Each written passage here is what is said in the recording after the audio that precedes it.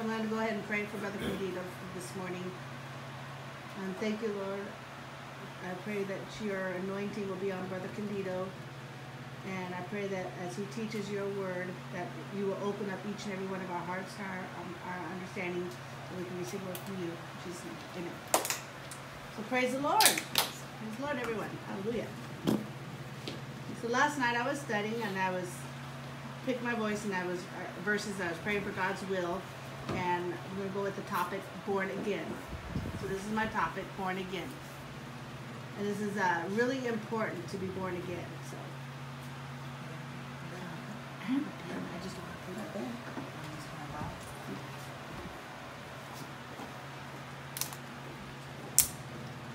So in the book of John, Joel? I'm sorry, this is supposed to be Joel. If you could read this. This is Joel. I didn't know we had a book of Joe. I'm sorry. The book of Joe. You drink enough, Joe.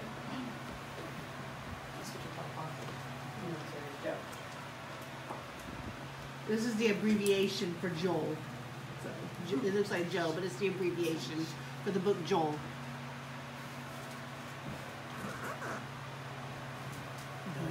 Yeah, it's the abbreviation. Has everybody read this already? Okay. You shall come to pass afterwards that I will pour out my spirit upon all flesh, and your sons and your daughters shall prophesy. So in Joel, this was written, this is not made up. This is God speaking directly to him, and he puts down what he heard. And it says in Joel chapter 2, verse 28, it says, and it shall come to pass afterward, which means it will happen. And after this, it will happen. Afterward means from this point on, basically. From this point on, this will happen. And the verse goes and says, that I will. And this I is referring to who? It's referring to God. Jesus hasn't been born yet. This is before Jesus' time. So this is actually referring to God. It says that I will pour out my spirit upon all flesh. It means everybody.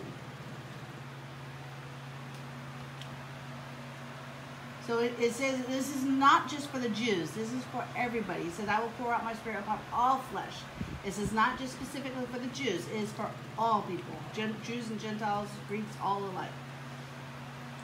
And your sons and your daughters shall prophesy.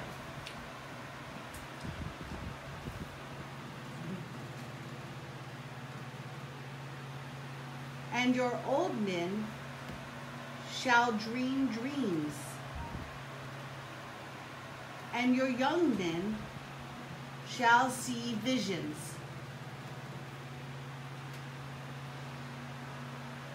And verse 29, it says, and also upon the servants and upon thy handmaids. So,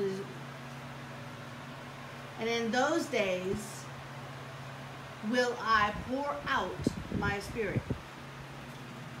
So if you remember, this was prophesied, and it hadn't happened yet, and this was like years later. I'm not sure, 400, I believe it was about 400 years later. This prophecy, it was spoken 400 years ago, and they held on to that prophecy, and then all of a sudden, I'm going to ask you guys, I'm going to test you guys. I'm pretty sure some of you already know. We'll see if you know as well. Shut up. Which one of these, I'll tell you the answer, but just if you were to ask which one of these did it happen? Did it happen with Matthew, Mark, Luke, or John, or in the book of Acts? Which? Well, you might be right. Let's see. I'm going to test all of you and see if you know.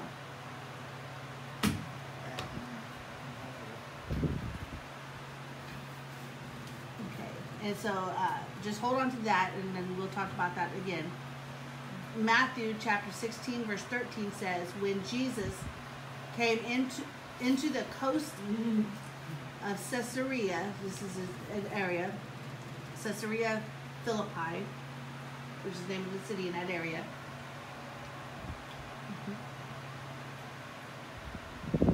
He asked his disciples, saying, so, and then you remember who were his disciples? You remember who his disciples were?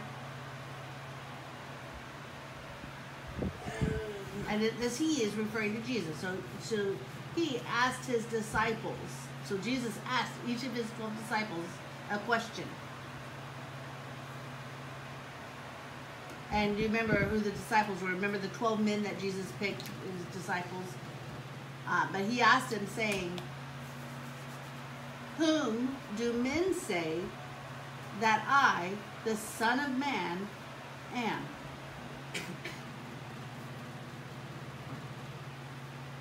So he's asking each of those 12 disciples, who do men say that I am? Who do men say that I, the Son of Man, am?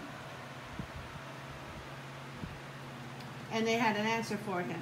In Matthew 16, verse 14 says, and they said, some say that thou art John the Baptist.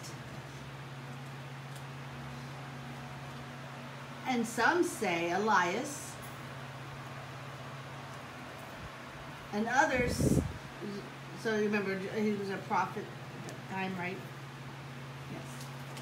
Right. Thank you for reminding me. Some say Elias, which was a Greek. Is this a Hebrew? And others say Jeremiah, which I believe is a Jew.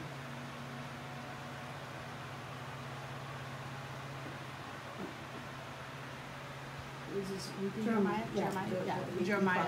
Yeah. The weeping prophet. Or one of the prophets. So they're telling him what some say that who you are. They believe that you are one of these. And Jesus knew he was testing them. He was asking them these questions. And verse 15 goes on to say, he saith unto them, this them is referring to who again? It's the disciples, because remember Jesus was speaking to the disciples. And he focused on them and he said, but whom say ye that I am? So he asked the disciples specifically, who do you think I am? And you notice the emphasis, he uses the word I am here.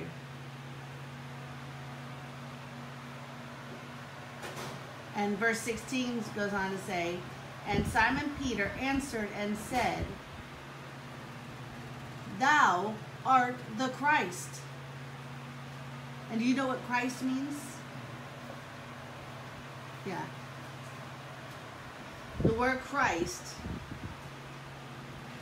he said, again, Simon said, he said, thou art the Christ, the Son of the living God. So he knew that he was the anointed one. Christ means the anointed one. That is what Christ means. And he said, right here, he said, thou. He said, thou art the Christ, which is the anointed one. There's none other. There's not, somebody else is anointed. There's not two gods. There's not God and then Christ. No, they're the same. He said, the Son of the living God. Again, he said, the Son of the living God. So Peter understood who Jesus was. And the next verse, in verse 17, goes on to say, and Jesus answered and said unto him. Now, what's this him referring to again? This is referring to Peter. He said unto him, blessed art thou. And he said, blessed are you because of your understanding. You understood who I am. And he blessed him. He said, I will give to you the keys. But remember, he answered. He understood who Jesus was. And so Jesus gave him the keys. But the verse goes on to say, blessed art thou, Simon Barjona, for flesh and blood hath not revealed it unto thee. So meaning human people have not told you who I am, but my Father which is in heaven has revealed this unto you. So no other people have shown this to you, but it was God that showed it to him. And it's the Heavenly Father that revealed it to him. So how do you explain that part to you? Okay.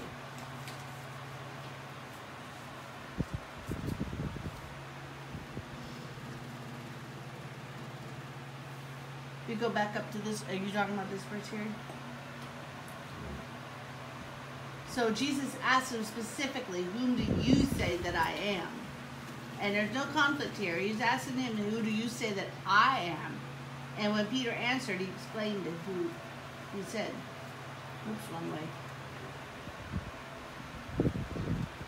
Peter answered and said, thou art Christ, the anointed one. Is God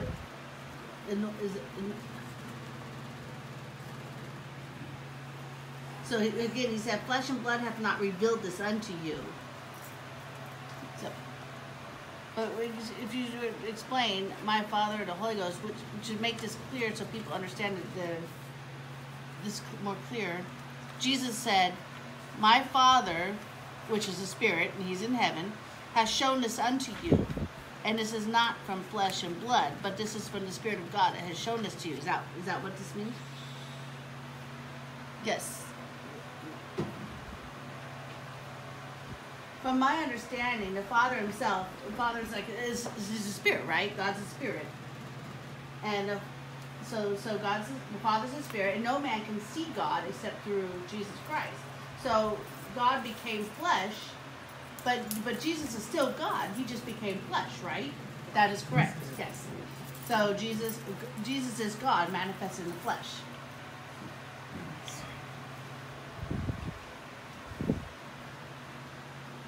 And verse 18 says, and I say also unto thee that thou art Peter, and upon this rock. And notice, Jesus is saying this. He's adding some emphasis here. He says, I will build my church. And this is, he said, I will. He's talking about the future. He said, he was here on earth, but he said, the church hasn't been established at this point yet. But he said, I will build my church. And the gates of hell shall not prevail against it. So the world cannot conquer the church. Once that church has been established, they cannot pull this church down. And God said, or Jesus said, I will build my church, and the gates of hell shall not prevail against it. And that is powerful. And this is God's will. And it said he will build this church and nothing will prevail against it. And there's only one church, right? There's only one church. He said, I will build my church. There's no S at the end of churches. Or at the end of church. It does not say churches. It just says church. There's only one. And a lot of people in the world, they get confused about this. Because, you see there's different religions all in the world. But if you look in the Bible, it's very clear. And there's proof. There's only one church. And verse 19 says, and I will give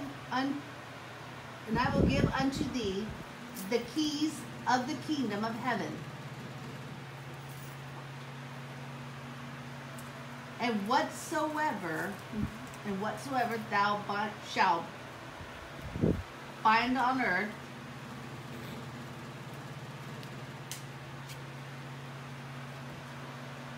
shall be bound in heaven. And whatsoever thou shalt loose on earth shall be loosed in heaven. And Jesus is saying this. So he's saying, whatever you bind on earth, yeah, that's fine. Thank you for letting me know that. Okay. Again, this verse here says, and whatsoever thou shalt loose on earth, meaning set free, like you've been bound in sin, but then you were loosed from your sin. Whatsoever shall be loosed on earth shall be loosed in heaven. So when heaven opens up, that comes down onto earth.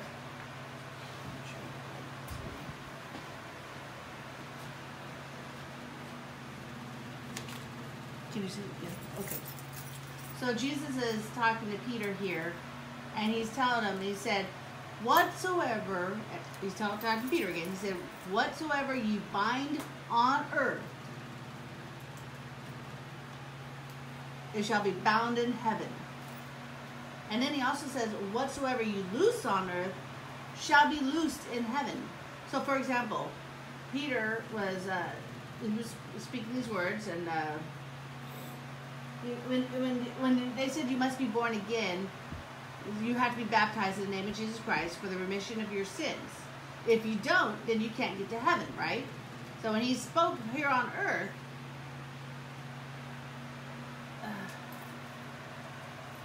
so if you're not baptized in Jesus' name, you can't get to heaven. You're barred from getting there. So he said, whatsoever is loosed on earth, it will be loosed in heaven as well. So Peter was given the power. He was given the keys to the kingdom of heaven right here. So he got the keys, and he can open or loose what we need. And the power is in your speech.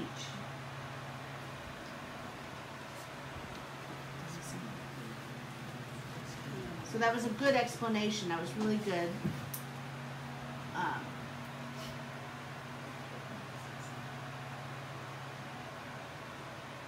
So whatever you loose here will be loose there. So let me expand on this again a little bit.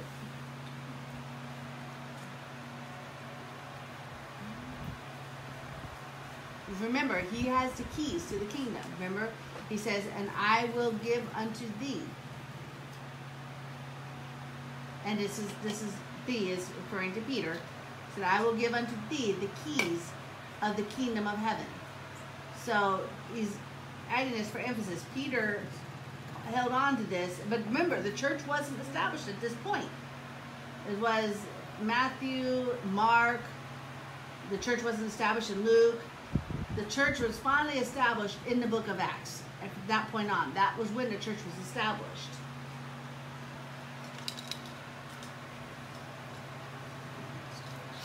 So there's keys. It says keys. So there's more than one key to get in, or more than one key?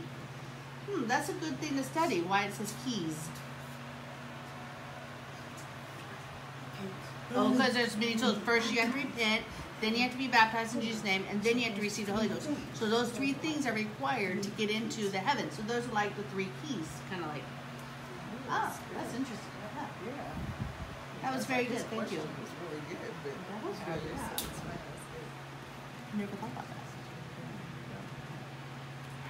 And then I know you know this verse. We talked about this a couple weeks ago, but I'm going to go ahead and mention it again. When Jesus died and rose again, he was on earth about 40 days, right? And he was walking around teaching about 40 days after he arose from the dead. And Matthew 28:18 says, and Jesus came and spake unto them, saying, all power is given unto me in heaven and in earth. So he had all the authority. The authority, the power, he had the authority to do everything. So like if you were to go into court and, you know, the cops, maybe they caught you doing something and you went to court, he doesn't have all the authority, but the court has all the authority. The judge does, right? The judge has all the authority. And there's only one judge that's sitting in that courtroom, right? So Jesus said in verse 19, he says, "Go ye," and he's talking again to the disciples. Well, there's 11 because one, Judas went and hung himself. But he was explaining to them. He said, later they did bring in the 12th disciple, Matthias, again. But he said, "Go ye therefore and teach all nations, baptizing them in the name of the Father and of the Son and of the Holy Ghost." But Peter, he heard this, but remember, the church hadn't been established at this point yet. It wasn't until later. But Jesus, but Jesus was here, and he was talking to the disciples at this point, and he was telling them. So if people focus on this verse, they tend to focus on this verse, but you got to realize the church wasn't established at this point. And he's telling them, Jesus said, "Go ye therefore." He's telling each of them to go. And then after that was when Jesus was ascended. I have more. I want to expand on this a little bit more to add to it. But if you look at this word that says name, this is not a plural. This is singular. It only says N-A-M-E. Is that plural or singular? You're not sure. Okay. Well, hold on. Let's think about this. It says name, N-A-M-E. Okay. Do you know what singular means? One, right? There's only one. So, for example, the word, if it was plural, that means there's more than one. But look at the word. It says name. So if you were to add an S to that word name and said names, then that would be plural. But if you notice, it says baptized them in the name of the Father, Son, and of the Holy Ghost. But if you think about it, what's the name of the Father? There's a Son. What's the Son's name? Okay, just think about the Son. What's the Son's name? Do you understand what I'm saying? If you look at him, what's the name of the Son? It's Jesus, right? That's right. The Son's name is Jesus. Okay, but what's the name of the Holy Ghost? What's the name of the Holy Ghost? Holy? No. Is it God? No, it's still Jesus. The name is Jesus. What's the name of the Father? Right, it's Jesus. So all in one, right? So the Jesus, if you were, when Mary, when she was, the Holy Ghost overshadowed Mary, and she became pregnant, and that was Jesus manifested in the flesh. But the Father, in John 1 verse 14 says, the Father became flesh. There's 1:14, I believe it is. I need to add this to my PowerPoint presentation. But he became flesh, and it's one. A lot of people in the world overlook the fact that there's this word name here is singular. So they seem to think that there's three gods, and they got this stuck ingrained in their head. And I know before, I believed in Trinitarian before as well. But then when I started thinking about it, I knew who the one was, Jesus, the Son, but I was still confused about the Father and the Holy Ghost. Now, I grew up Catholic, and it wasn't until later that I was taught one God, and then I realized that this is only one name that is being mentioned. And then I have this line here for emphasis. And Mark 16 verse 15 says, "And he said unto them, Go into the world and preach the gospel to every creature." And again, he said to preach the gospel, which is the good news. The gospel is the good news. And that's what the gospel is. And he said, to every creature. That means to every individual, every person in this world. And verse 16 goes on to say, "He that believeth and is baptized shall be saved." But, and notice the TH at the end of believeth, that means you got to continue to believe. He said, "He that believeth and is baptized shall be saved. But you need to have both. You need to believe and be baptized as well. You got to have both. You can't just have the one, believe only, and think you're done, and just give up, forget about baptism. You must have both. You have to believe and be baptized. And the verse goes on to say, but he, and this is just he just means anybody, just in general, any person that believeth not shall be damned.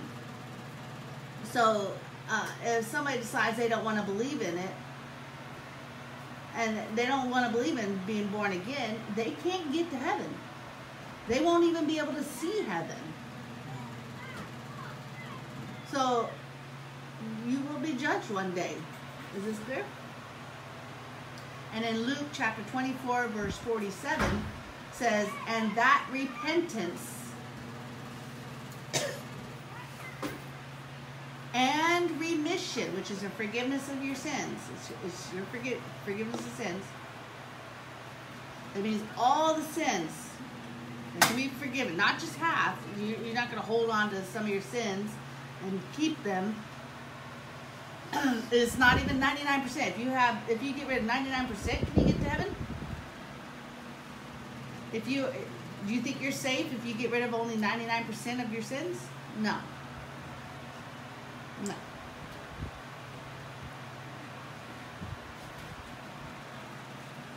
Oh, 99 rounds up to 100. No rounds ups with God. If you say one and you don't give up for this one, you think this is an insignificant thing and you just hold on to it, you still aren't going to make it. You have to completely repent of your sins. And the verse goes on, it says, remission of sins should be preached in his name among all nations. It means everywhere, the whole world. But it's beginning at Jerusalem. So it begins at Jerusalem and branches from there across this world. But notice this part right here. It says, in his name, which is one name. And this is Jesus speaking, right? Yes, Jesus is speaking at this point. So he didn't say not in his name. No, Jesus said Jesus said in his name, though. But remember, he'd already identified who Jesus was. And when he ascended, he was still Jesus. He was still God. And as he ascended, it was verified that who Jesus was. It was God.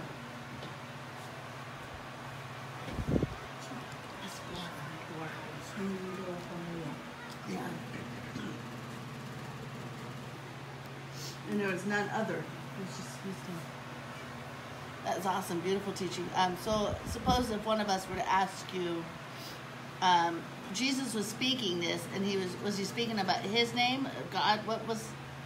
So I agree with what you said. Jesus was manifested in flesh, but he said the words in his name. But what is his name? Was in God's name? But if God's a spirit, he's a father, is his name the same as Jesus?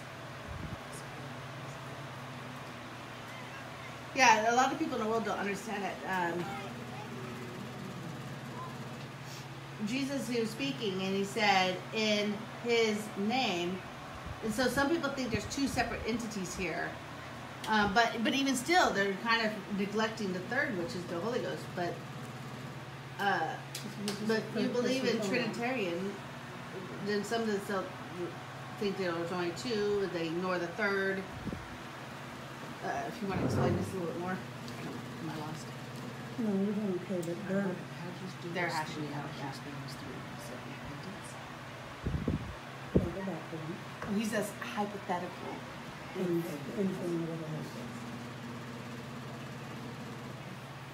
Okay, The first two going you back do. to the other verses. And the last one's God's seal of approval.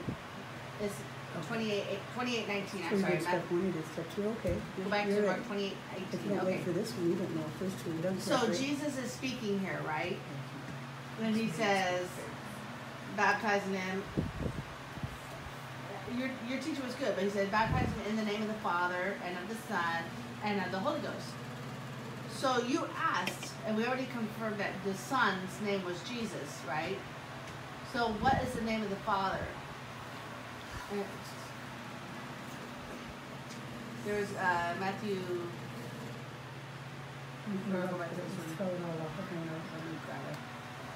He's talking about the same here. It said in his name.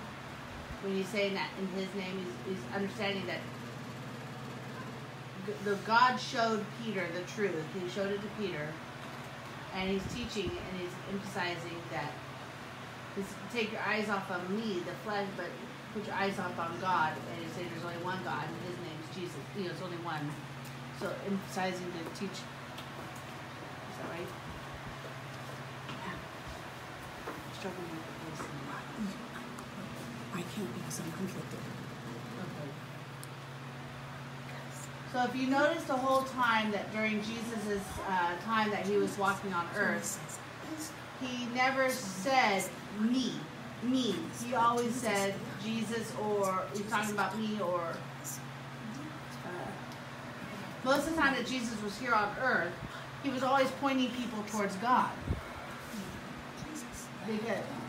Because he didn't want people looking at him specifically. It was like the process of Jesus' work while he was here on earth to point people towards God. So that was a good explanation. It wasn't about me. Calvary was first. I'm jumping ahead of the cart here a little bit. Jumping before the cart. Thank you for adding that.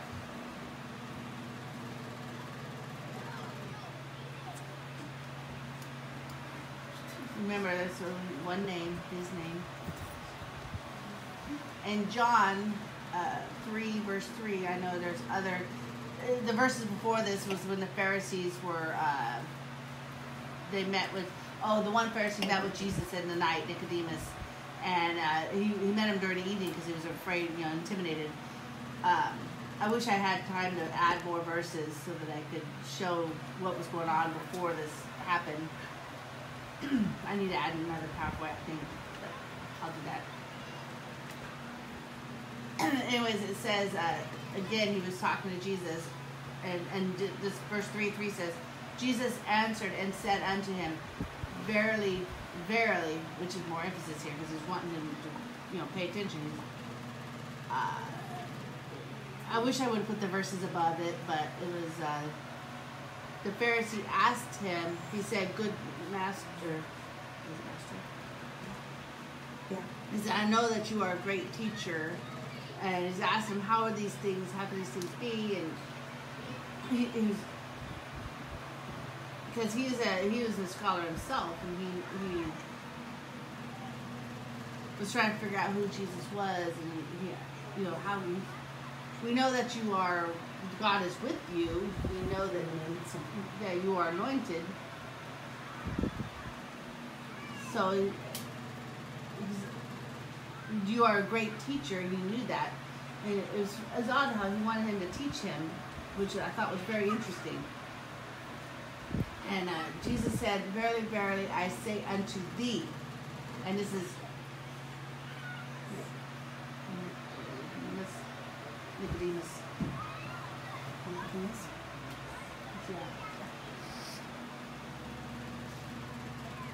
Yeah. This was the name of Nicodemus, who was a Pharisee at the time. Jesus was talking with him.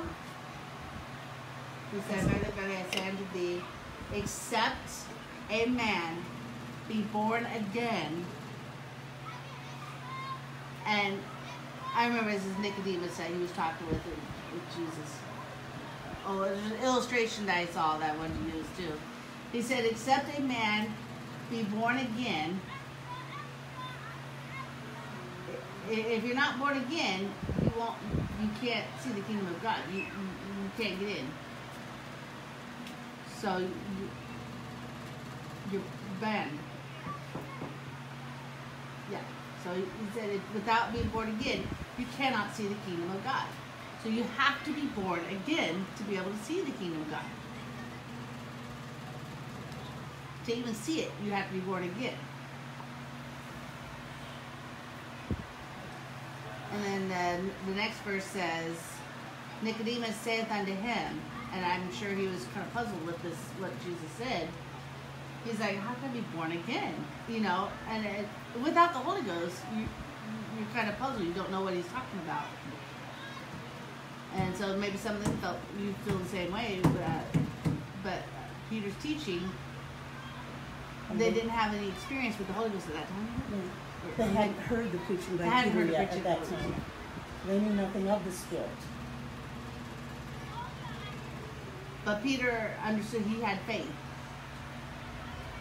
And he continued on. And there's more verses. Nicodemus said unto him, how can a man be born again? Oh, I'm sorry. When he is old, yeah. Can he enter the second time into his mother's womb and be born again? So can you come back into your mother's womb and be born again? Nicodemus is like, how in the world could this happen? How could you do this? So again, Jesus taught him again, and he said, verily, verily, I say unto thee, except a man be born of water, which is a different birth. You have to be born of the water, which represents baptism, and of the Spirit, he cannot enter into the kingdom of God. And in John chapter 3 verse 6 says, that which is born of the flesh is flesh. So when you're born naturally, you're flesh. And also that which is born of the Spirit, which when you're born here, you're born into sin. And you have to be born again and to reconnect with God, and your spirit is born again when you get the Holy Ghost. But you have to be born again. You have to transfer into God's family. When you're born of the flesh, you're born into the family and generations of Adam and Eve. But when you're born of the Spirit, you're born of the Spirit of God. Right. And when you're born again, you understand it's the Spirit of God that is in you.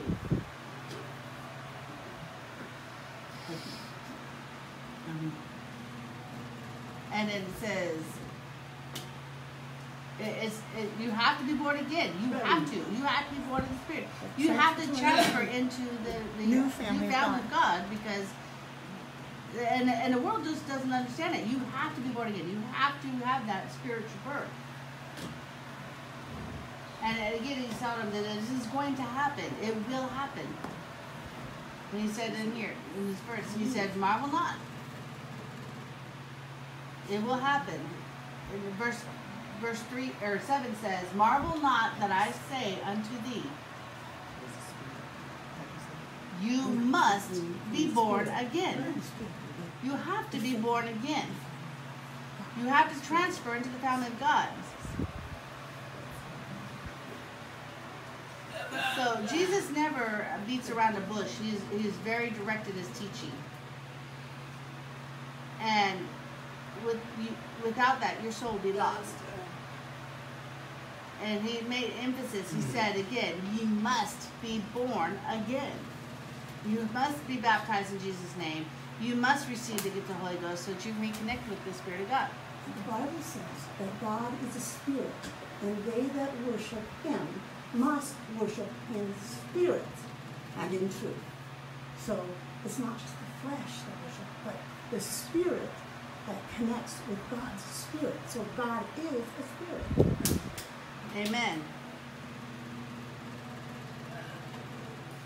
So some people get confused and they fell, but if doing on your own, you could fail, but God never fails.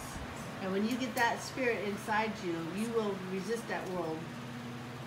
And you'll still have temptations, but you have the power to resist it. And the devil will fail. But the thing is that you must be born again. Adam is the fleshly family. God is the spiritual family. Yes, that's exactly. Adam and Eve, their family, the generations of sin, you have to transfer out of that into the family of God so that you can reconnect with God. That was great. I'm going to put that down, sis. That was good. Do anybody have any questions?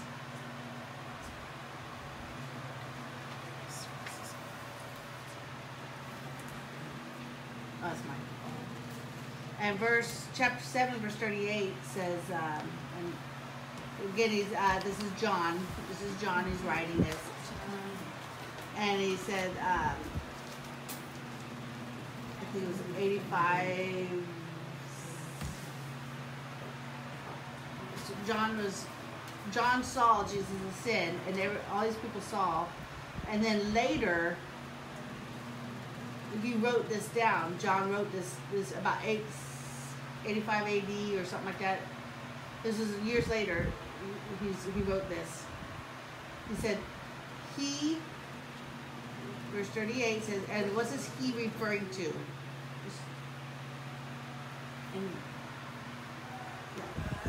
Anyone in the world, yeah. As he refers to anyone in general. He said, he, which is anyone, that believeth on me, as the scripture saith,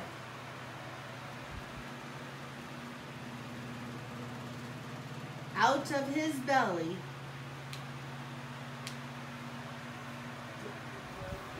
out of his belly shall flow, he says it shall flow rivers of living water. So when you get the Holy Ghost and you speak in tongues, it's like rivers of living water flowing out of you. And it says, ye shall receive it. And verse 39 says, but this spake he of the Spirit, which they that believe on him should receive. For the Holy Ghost was not yet given. Because remember, because Jesus had not yet been glorified. So first he had to die, and then he rose again and walked on earth and taught, and then he was ascended. When he ascended, that was when he became glorified. And that's Jesus, and that's when the Holy Ghost was poured out after this point. But a lot of people tend to misunderstand this. They overlooked the book of Acts, and you got to be really careful not to overlook the book of Acts. They focus on the apostles' teachings and some of that, but they tend to overlook the book of Acts. But Jesus was telling them that this will happen. So they italicize. What does that mean? That just means that these words were added for English clarification. But I think this part was because for emphasis.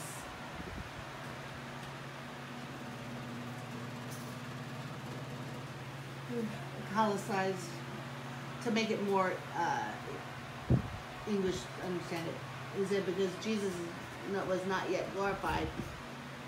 So they focus on just the teaching, and they don't focus on the book of Acts. They overlook it. In Acts chapter 1, verse 1, I'm kind of lengthy, I know. Does anybody need a break, a coffee break or anything? I'm just trying to go through this. I know I have a lot more to go on, but it will be done at our conference, which is more time. Let's see. Let me go back here. Acts chapter 1, verse 1 says, the former treaties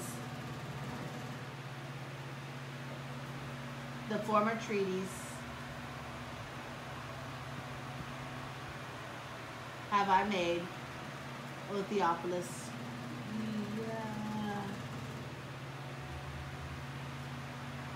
It's writings. Treaties is referred to writings. The former treaties have I made, O Theophilus. That's a man's name. a higher up official. He was a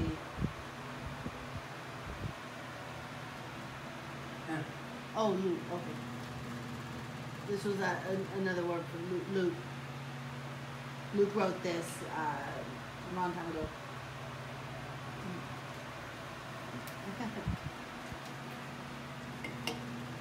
It says, "O Theophilus,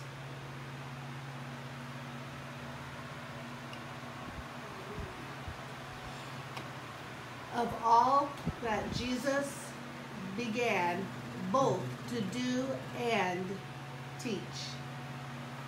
So both what he taught and what he did. This is what he wrote about.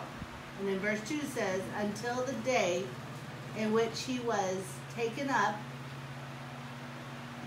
referring to Jesus' ascension. Remember all the actions that Jesus has done up until the point of his ascension. It was all documented. It was all written down. And they explained everything that Jesus did, and then he was ascended. So then the book of Acts is what happened after the ascension. And verse 2 says, "Until the day he was taken up. After that, he through the Holy Ghost had given commandments unto the apostles whom he had chosen." So remember, he had chose his 12 disciples. It was 11, then it was 12 again. And he had picked all of his disciples, and God taught them and led them. And verse 3 says, "To whom also he showed himself alive after his passion." His passion, is this the right word to sign for this word? "By many infallible proofs."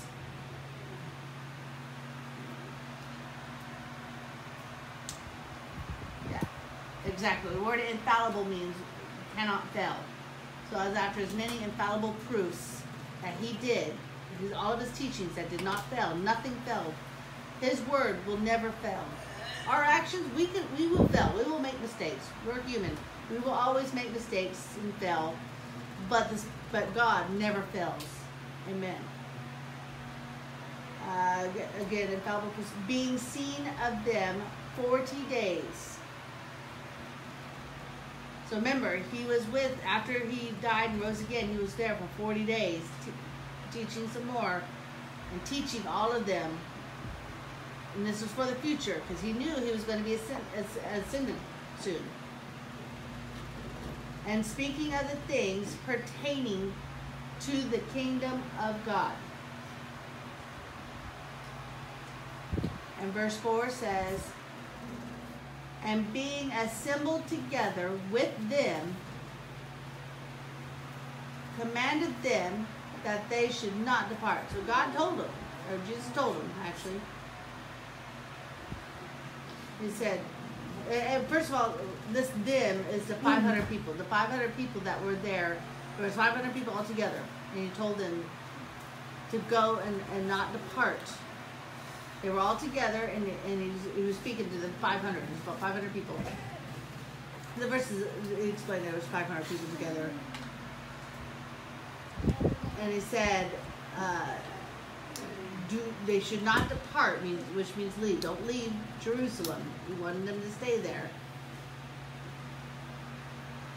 And so they all went into Jerusalem, and he said, but as they were going, there was only about 120 people left, because a lot of people, they just left off for whatever reason.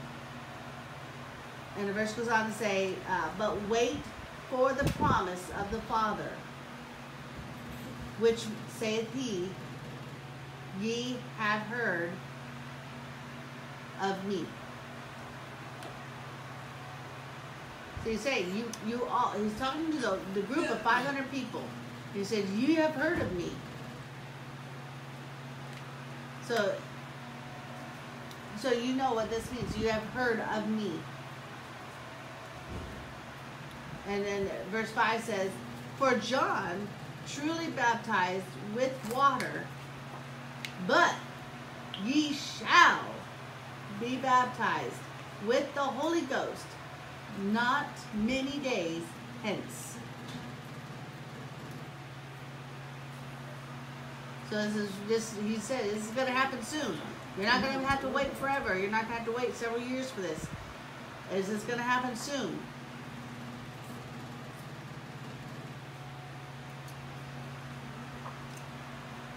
So all these 500 people that heard this, only 120 of them stayed true and stayed. Can you imagine? Only 100 people. All these other people gave up, but 120 stayed through.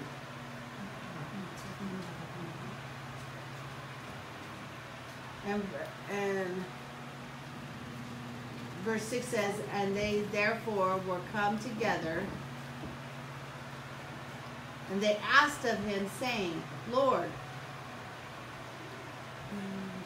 wilt thou at this time restore again the kingdom to Israel? So are you going to establish our kingdom? He's asking. And all these 500 people that were there, they were asking Jesus, are you going to restore the kingdom to Israel at this time? And they want him to stay, but Jesus, he already knew what he had to do. And verse 7 says, and he said unto them, it is not for you to know the times or the seasons which the Father hath. Because none of us know when it's going to happen. We don't know the time.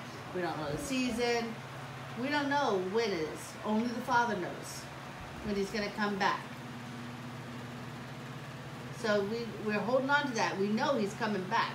We know that the church will be raptured. And then we'll come back and we rule for 1,000 years. But we know because it's been already written. We know what's going to happen.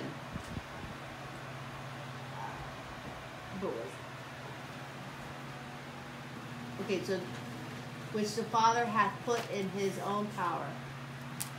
So he has all the power. Only God knows the time of the seasons. So he put everything in motion.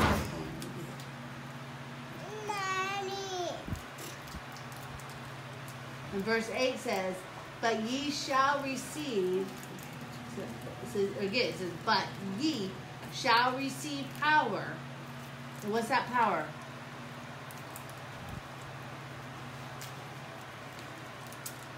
So notice this right here. It says, but ye shall receive power after that the Holy Ghost is come upon you. So when you receive that Holy Ghost, that is when you get that's when you get the power. And when you receive that Holy Ghost, that is the power coming on you. Do you have any questions?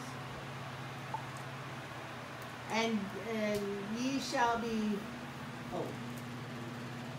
you shall receive power after that the Holy Ghost is come upon you, and ye shall be witnesses unto me both in Jerusalem and in Judea and in Samaria, which is half Jew and half Gentile, and unto the uttermost parts of the earth. So here's a world. I mean, you see how the different continents are. It says the uttermost parts of the world. This means all over the entire world. But if you notice, it started first in Jerusalem. It said, but he said both in Jerusalem and in Samaria, and then it went from there all over the world. So the church was established, and that one church, Peter had the keys to the kingdom, and he preached that first message. Is spread. And this is not man-made religion. This is from God. Then Acts chapter 2, verse 1. And this is, remember, that this is like 110 days during their celebration. They were in the upper room. Remember, they had gone up to the upper room, 120 of them. It says, and when the day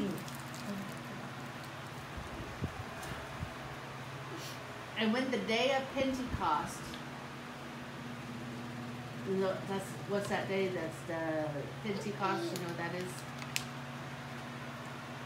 Penti means 5.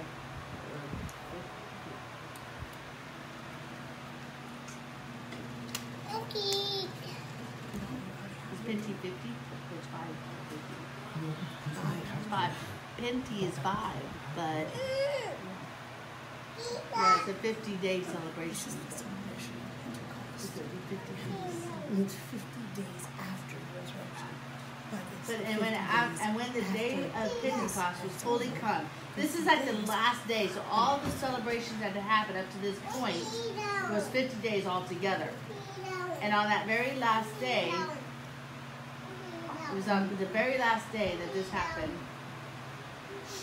It says, and they were all with one accord in one place. So this is the 120 that were in the upper room together, all in one accord. And verse 2 says, and suddenly there came a sound from heaven. So if you notice the wording here, there came a sound from heaven. Remember, he had the keys to loose or to bind anything in heaven and anything on earth and in heaven. He said there came a sound from heaven as of a rushing mighty wind. So it's different than just simply blowing. This was a mighty rushing wind. And it filled all the house where they were sitting. And this is in that upper room there. Verse 3 says, and there appeared unto them cloven tongues like as of fire, and it sat upon each of them.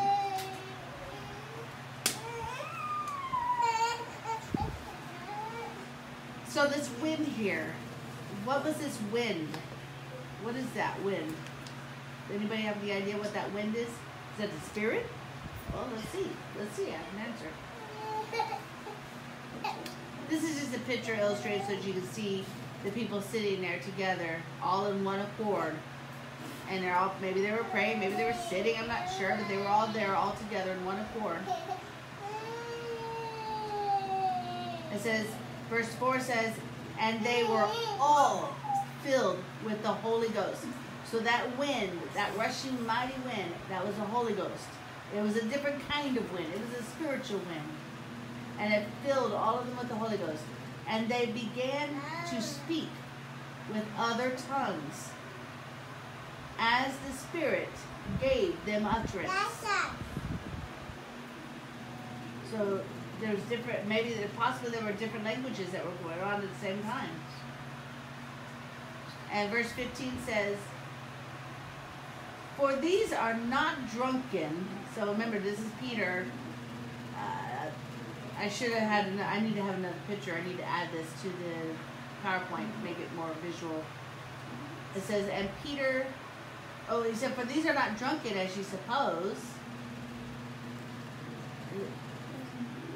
And he's explaining to them, because people thought they were drunk because they were speaking in tongues and all that. They said, no, they're not drunk. Seeing, but it is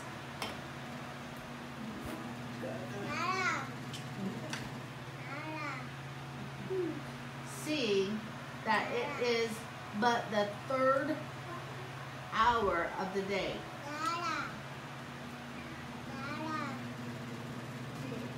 9 in the morning.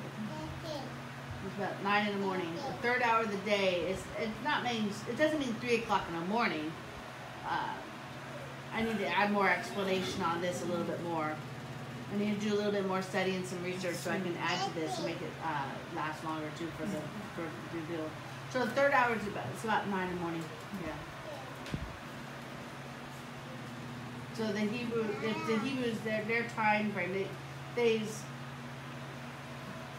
their starting time is at 6 o'clock in the morning. That is like the first hour of the day is at 6 o'clock in the morning. 3 hours later would be about 9 o'clock. So if you were to judge 12 hours later, it would be 12. Or 5 hours later, it would be 12.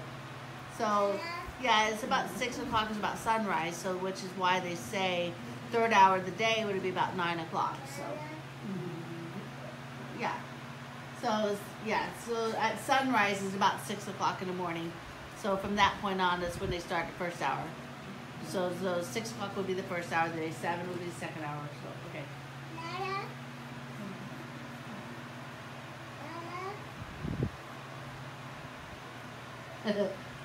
It's interesting how their times are different than our times. But anyways, verse 16 says, "But this is that which was spoken by the prophet." Remember, he said, no, these are not drunk as you suppose. He said, "But this is that which was spoken by the prophet Joel." Remember, he prophesied. Joel prophesied before. Remember in the Old Testament, he had these prophecies, and now it's starting to happen. In verse 12, this is that same prophecy that he spoke of. He said again, he says, it shall come to pass in the last days, saith God, and you could read this.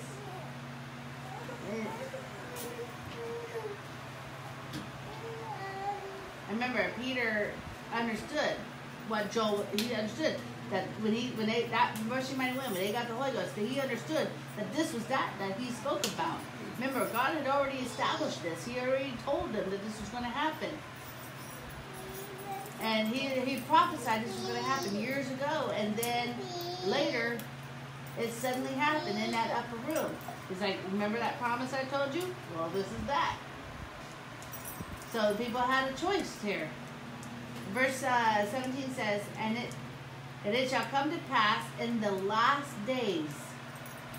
Remember, we understood it. He was writing this down. He said, in the last days, said God, I will pour out of my spirit upon all flesh, and your sons and your daughters shall prophesy, and your young men shall see visions, and your old men shall dream dreams.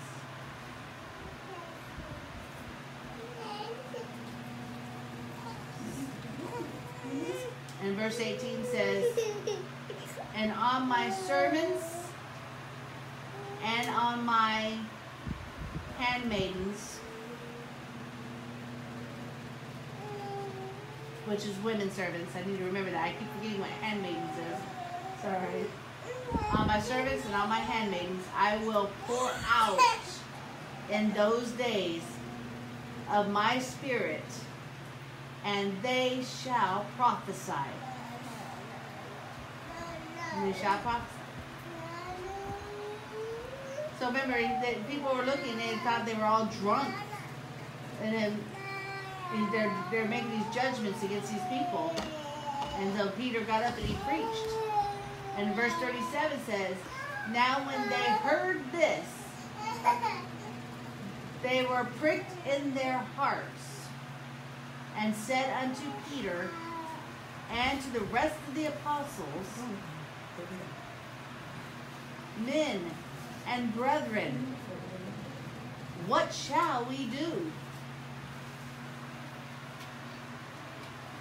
So they were asking him. They heard this preaching, and they were pricked in their hearts, and they understood what had happened.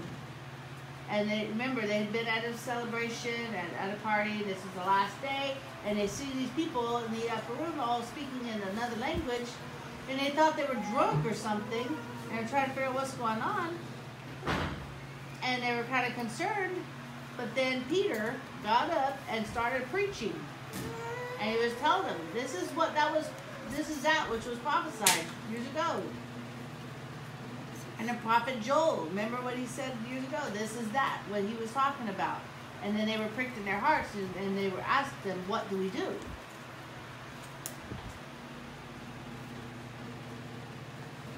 And then Peter preached. And he told them all. This is a picture that I used to illustrate. This is the disciples of Peter standing up there. This is the crowd of people asking them, well, what do we do? What shall we do? And Peter answered them. This is what he said. Acts chapter 2, verse 38. Then Peter said unto them, repent and be baptized, every one of you, in the name of Jesus Christ, for the remission of sins, and ye shall receive the gift of the Holy Ghost. And this is when the church started. From this point on, this is when the church was established. Remember, Jesus had ascended, and then this happened. But notice again, it says, in the name. There's no S at the end of name. It doesn't say names. It says name. There's only one name. And it's still that same thing. It's only one name. I got many verses that support this. There's only one name. Amen. I think I'm done for now. I could go on for quite a bit longer, but does anybody have any questions? So the key is that you must be born again. If you're not born again, you can't even see the kingdom of God. And I'm done for today. I got more. I can go on for a couple hours more easily, but I'm done for now. We'll go ahead and take a break for now. Do you have any questions? Well, I'll do one more verse. Remember, this is the next verse says, Peter says, for the promise is unto you and to your children and to all that are far off, even as many as the Lord our God shall call. So there were 3,000 souls that were saved at one day, right? 3,000 people baptized in Jesus' name. And Peter told him, this is to your children and to all that are far off. And that applies to you as well. It applies to every one of us that are here. And that still goes on to this day. The book of Acts is still going on. The church is still here. It has not been taken away. The church is still here. Amen.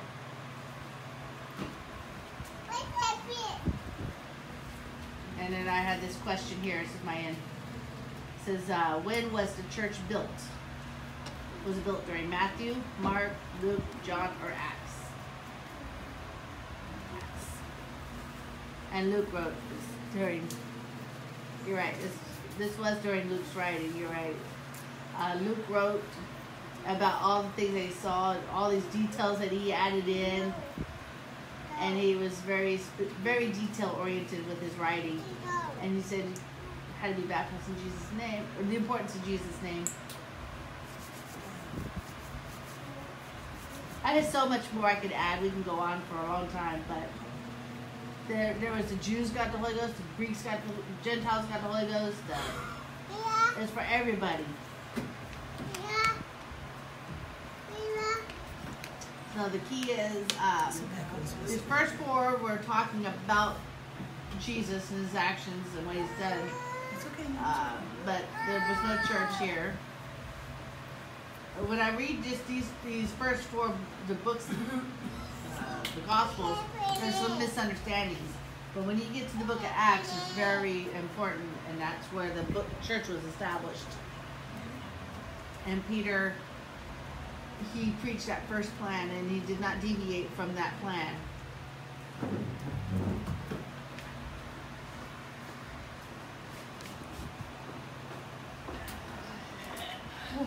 Acts was when the church was built, was in Acts.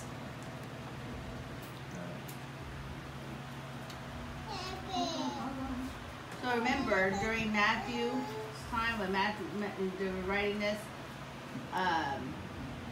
Jesus said, go and baptize in the name of the Father, the Son, and the Holy Ghost. Remember, and the 12 disciples heard this. They heard Jesus say, go and baptize them in the name. Okay, so they heard this and they understood it. And then later in the book of Acts, after the disciples had all heard this, they all got the Holy Ghost. And people were looking at them thinking they were all drunk. And Peter, he got up and he preached to them. Because people were all asking, what do we do? What do we do? And Peter said, well, you must repent. And you must be baptized in Jesus' name. And then you will receive the gift of the Holy Ghost. And he said, in Jesus' name.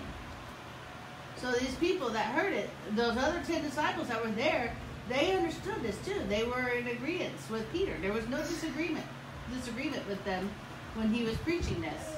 See, there's 12 disciples, they were all together. And they all agreed. It was in the name of Jesus. And Peter had the key, and he was ready to preach. That was beautiful. Thank you, brother. That was awesome. Oh. Come teach next class. Amen. That's good. I'll put that down. That was really good. That was really clear. Amen. That was awesome. Thank you. These 12 disciples, there were none that were in disagreement. They were all in one accord. And they all understood. And it began in Jerusalem. I love the church. The book of Acts chapter 2 verse 38. That's the plan of salvation.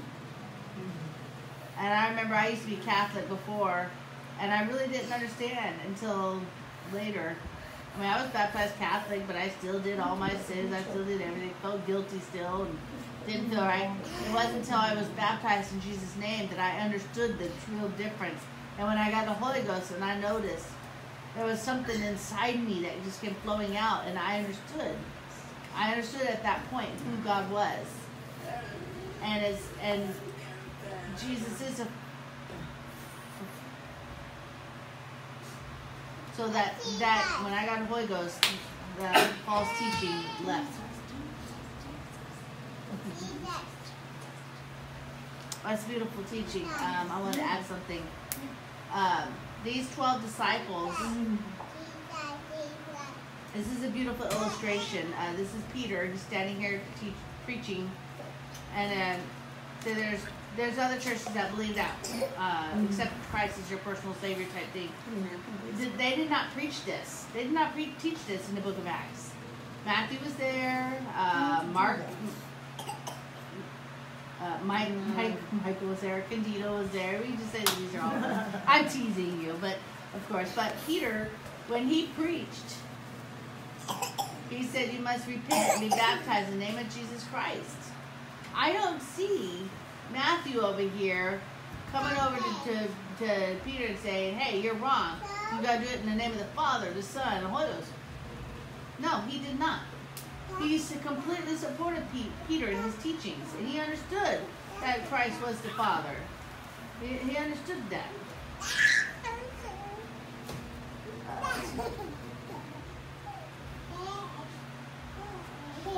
So here it says they were pricked in their hearts. So these people that were listening, it's like they were pricked in their hearts, and they were like, because they heard the teaching from Peter, and they were moved by that. They didn't know what to do, so they asked Peter, "Men and brethren, what shall we do?" They were asking him directly, "What do we do?" And then in the next verse, this is when Peter said, "You must repent and be baptized, every one of you, in the name of Jesus Christ for the remission of sins, and you shall receive the gift of the Holy Ghost." That Holy Ghost was speaking in other tongues. And notice, what's that next part? The next verse she said. And the promise, right here, Jesus gave them a promise. He said, remember he said, stay and wait for the promise from my Father, remember? And he said, "I will empower you, and you shall be witnesses, both to me in Jerusalem and in Samaria." And remember, he sent them and said, "Wait for the promise from the Father." And so the Father blessed them and gave them that power, gave them the Holy Ghost. That promise, that same power, that same promise is for each and every one of you here today. This is for you. This is for your children, and to as many that are far off. The whole world shall be saved. As many as the Lord shall call. So, does anybody have any questions? A great job. You did a good job teaching today, brother. Awesome. Thank you, Lord. Thank you, Jesus, for your word. It's amazing, and thank you for each and every one of us helping us to understand your word, and helping us. Thank you for helping us to understand the importance that we must be baptized in Jesus' name.